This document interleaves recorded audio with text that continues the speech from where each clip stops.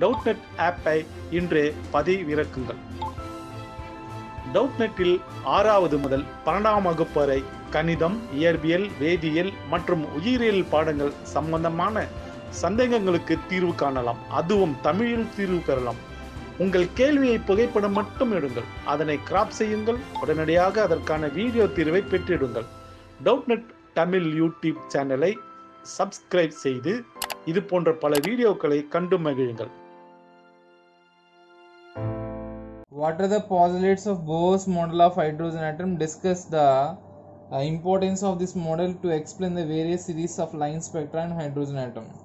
So Bohr ఏం చెప్తుందంటే electrons revolve around the nucleus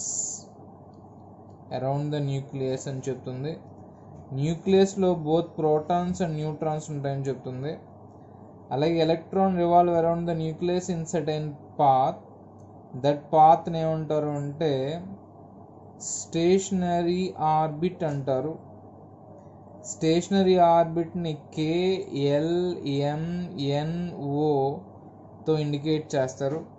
as long as the electron revolving around the nucleus in that orbit, it does not loses the electron, does not gain the electron, అందుకనే దాన్ని stationery orbit అంటారు.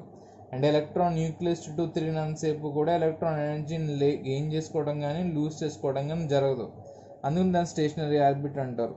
అలాగే the angular momentum of the electron MVR is equal to NH/2π అంటారు. And angular momentum is quantised. Quantised అంటే integral multiples రాసామనుకోండి, దాన్ని quantization అంటారు. So angular momentum of the electron MVR is equal to NH/2π. M అంటే mass of the electron, V అంటే velocity of the electron, R అంటే radius of the orbit, N అంటే principal quantum number, H అంటే Planck's constant. అలాగే electron అనేది hire energy level నుంచి lower energy లెవెల్కి వచ్చింది అనుకోండి, ఎనర్జీని ఎమిట్ చేస్తుంది. E2 - E1 is equal to hν అవుతుంది. E2 అంటే హైయర్ ఎనర్జీ లెవెల్, E1 అంటే లోవర్ ఎనర్జీ లెవెల్, H అంటే Planck's constant, ν అంటే frequency of that particular transition అవుతుంది. అలాగే కింద ఉన్న ఎలక్ట్రాన్ పైకి వెళ్ళింది అనుకోండి, absorption of energy takes place. ఇవి మెయిన్గా బోర్స్ పాస్టులేట్స్. ఇంకా ఎమిషన్ స్పెక్ట్రమ్కి వచ్చేటప్పటికి హైడ్రోజన్ అనేది యూని ఎలక్ట్రాన్ స్పీసీస్ కాబట్టి కింద ఉన్న ఎలక్ట్రాన్ పైకి వెళ్ళిన తర్వాత మళ్ళీ కిందకు వచ్చేస్తున్నప్పుడు డిఫరెంట్ లెవెల్స్లో వస్తుంది.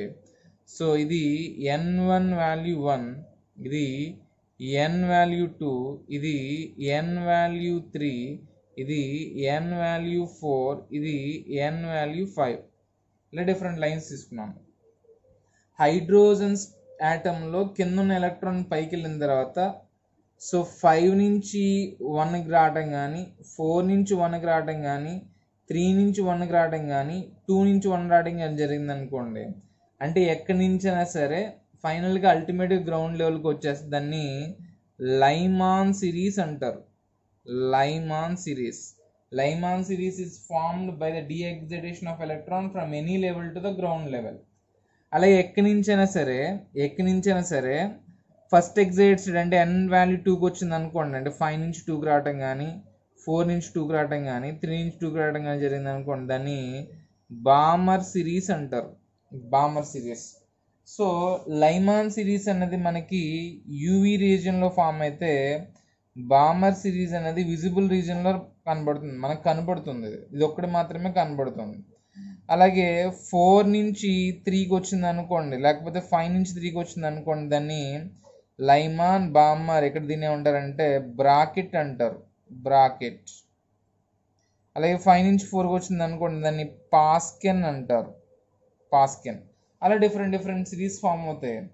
అలా ఫామ్ అవుతున్న సిరీస్కి మనం వేవ్ లెంత్ కానీ, ఫ్రీక్వెన్సీ కానీ, ఎనర్జీ కానీ ఫైండ్ అవుట్ చేయాలి అంటే new bar is equal to 1/λ is equal to RH into 1/n1² minus 1/n2² అనే ఫార్ములా అప్లై చేస్తే we can calculate the wave number are wave length are frequency or energy what ever it may be, మనం ఆ particular లైన్కి మనం calculate చేయొచ్చు.